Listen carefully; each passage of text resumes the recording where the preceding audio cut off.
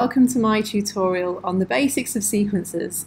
During this tutorial I'm going to just run you through some of the main terminology that is linked to the topic of sequences, and we're just going to have a look at a few different types of sequences and how they can be constructed. Okay, so if you're enjoying my channel, I'm going to take this opportunity to ask you to like and subscribe. Okay, it helps others to find us.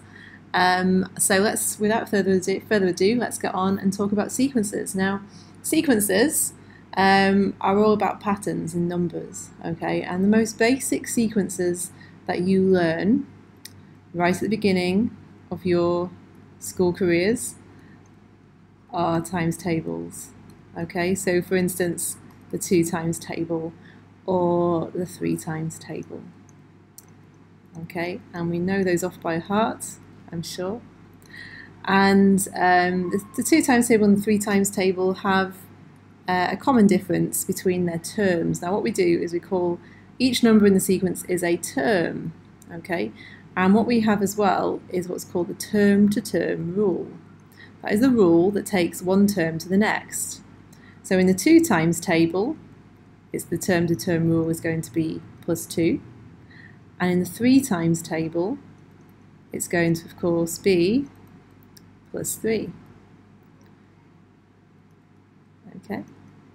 Now we don't always have to start at, if it's the 2 times table at 2 or the 3 times table at 3, we could start at any number. We could start at, I don't know, 15. And we could be adding 4 on as the term-to-term rule.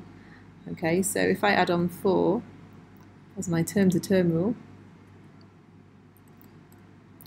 add 4, okay, and then add 4. Let's get the first 5 terms of this sequence. 1, 2, 3, 4. One more. Add 4. What do we get as the first 5 terms of this sequence? Then we'd get 19. We'd get 23. We'd get 27. We'd get 31. And we could keep going if we wanted to. Okay. So the key things, the key bits of terminology or vocabulary that we've encountered just now are term, okay, these are the numbers in the sequence,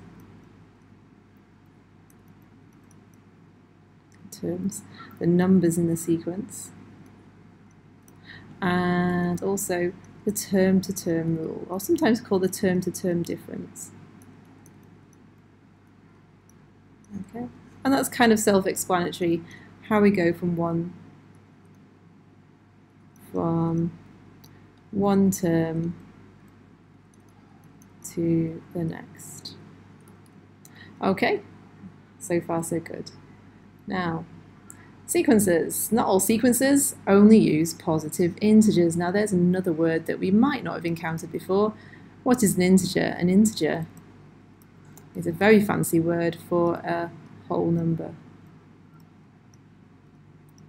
Okay, so 2 and 3 and 4 and 5, they're integers. We can have positive integers, we can also have negative integers. We can have -2, -3, -4, okay? For instance, what do you think of this? We've got the sequence 10, 7, 4 and 1. What's the term-to-term rule? If we were asked for the term-to-term rule, what would it be? How do we go from 10 to 7, 7 to 4, 4 to 1? Now what? Okay, well, hopefully it's really easy to see that we're taking away 3 to go from one term to the next. Term-to-term rule is -3. That's a negative integer. Now what? If we take the number 1 and we subtract 3 from it, where do we get to? A number line might help here. Okay, so we've got 1, 2, might even have 3 here, 0, -1, -2, -3. If you're not sure, draw yourself a number line. We're at 1, and we're going to be taking away 3. There's 1. Could jump 3 spaces to the left. 1, 2, 3. There we go, -3. And we get to the next term would have to be -2. Okay, let's look at the next one. We've got 2.4, 2.6, 2.8. It's an increasing function, so it's going to be plussing. But is it an integer? No, I don't think so. Okay, If we wanted to know the difference between the terms, we could actually just take one term and subtract the one before it. That would give us the difference between them. So in this case, 6 subtract 4 is 2, 2 subtract 2 is 0. The difference is 0.2, so that's what we're adding on each time. This time, we're adding on a decimal. So what would we get if we were adding on another 0.2 to 2.8? Let's have a look. 2.8, add 0.2. 8 plus 2 is 10. We'd have to carry the 1, put the decimal place in. 2 plus 0 is 2, add 1 is 3. So the next term would have to be 3. Or, if you like, you want to keep the pattern. Well, these are all to one decimal place. 3.0 if you like. You could just have 3, that's fine. Okay, alright, so last ones. Not all sequences have the same term-to-term difference now, so you have to write the differences down. Now, usually when you get a sequence, the first thing to always look at is the difference between the terms, and sometimes patterns will jump out. So in this one, we've got difference of 2, 3, 4, and 5. Follow the pattern. What would come next? Of course, it would be to plus 6. So what would be the next term in the sequence? 19 plus 6, 25. Okay, so we could have sequences like that. We could also have sequences like this where, what's the difference? 1, 2, 4, 8. Okay, now what do we notice about 1, 2, 4, 8? Well, what do we do to the number to go from 1 to 2, then 2 to 4, then 4 to 8? Looks like we're multiplying by 2. So what would be the next difference? It would have to be 8 times 2, 16. So we'd have to be adding on a 16 here, wouldn't we? Okay, so 17 and 16 is, whoops, 33. Yeah, okay, 33. Let's make that a little bit clearer. Yeah, 33. There we go. And the last one, now, I don't know whether you've come across this sequence before. It's a very famous sequence. It's named after an Italian mathematician called Fibonacci. And basically, Fibonacci noticed that these numbers are very special in nature. They come up all the time, such as things like the formation of pine cone spirals are in a Fibonacci sequence, and they're linked to these numbers. And the number of petals on flowers are usually a Fibonacci number.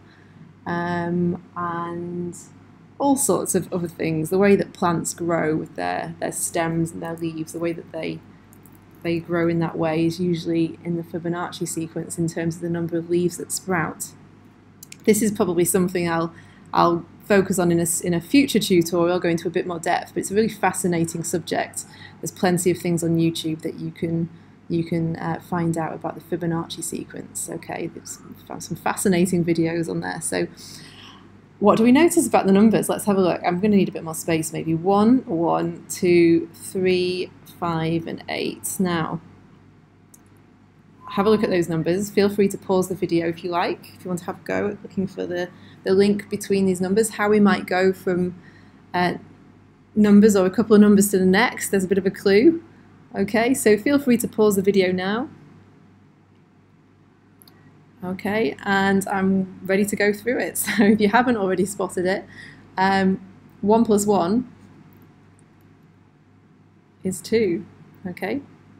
And the next one, put it in a different colour, 1 plus 2 gives you 3. And 2 plus 3, guess what, gives you 5. And let's do the next one, 3 plus 5 gives you 8. So following that sequence, okay, so basically if you add up the preceding two terms, you get the next term. So 1 plus 1 is 2, 1 plus 2 is 3, 2 plus 3 is 5, 3 plus 5 is 8. What would go in this space here? Well, it would have to be 5 plus 8, wouldn't it? Okay, so the next Fibonacci number is the number 13. What would be the next one, just for fun? 8 plus 13, what's that? That's 21. Okay, and so on. Really fascinating subject. I would thoroughly recommend going and looking that one up for your extra enrichment. Okay, I hope you enjoyed our lesson just now on sequences. As I said, please like and subscribe. It does help others to find us.